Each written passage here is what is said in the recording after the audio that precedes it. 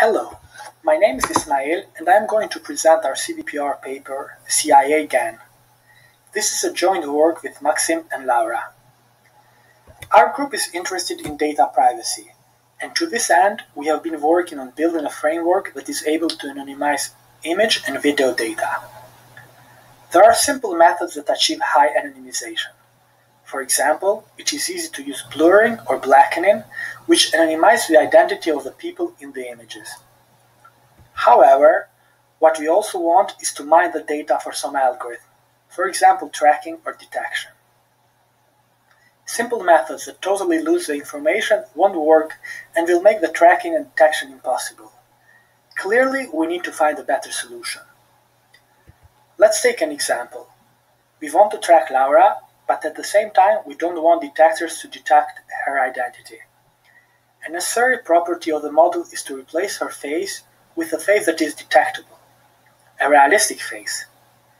One way to achieve this property is to replace her face with another realistic face, for example that of her favorite actor.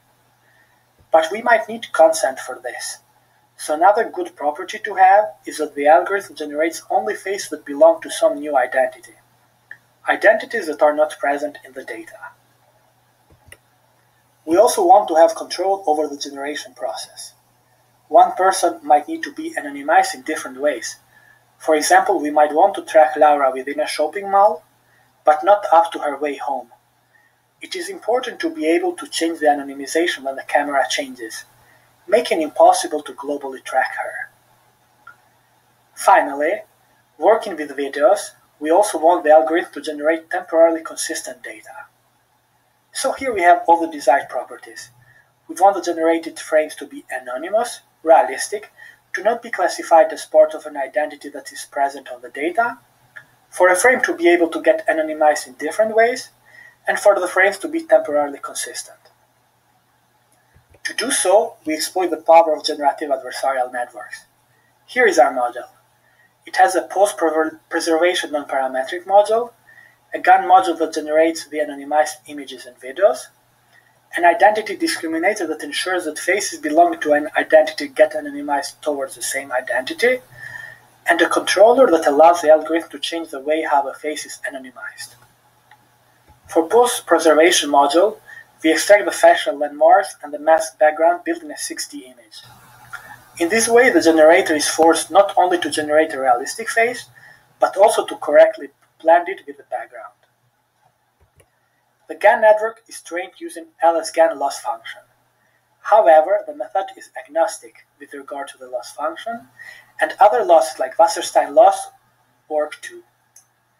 We embed the identity with a multilayer perceptron and feed it into the bottleneck of the generator. We also add an identity discriminator, which is a Siamese neural network.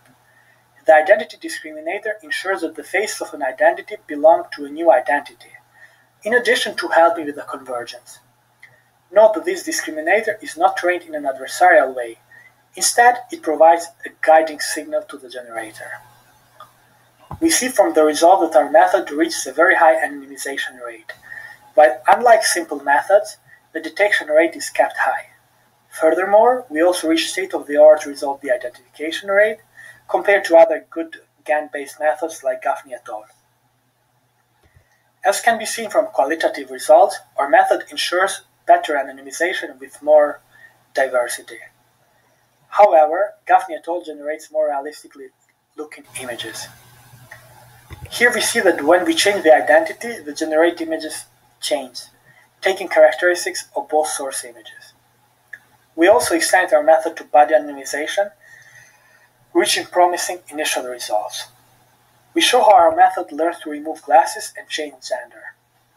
Finally, we show that our method provides implicit temporal consistency. Because the frames are conditioned on the landmarks, our method works with videos too.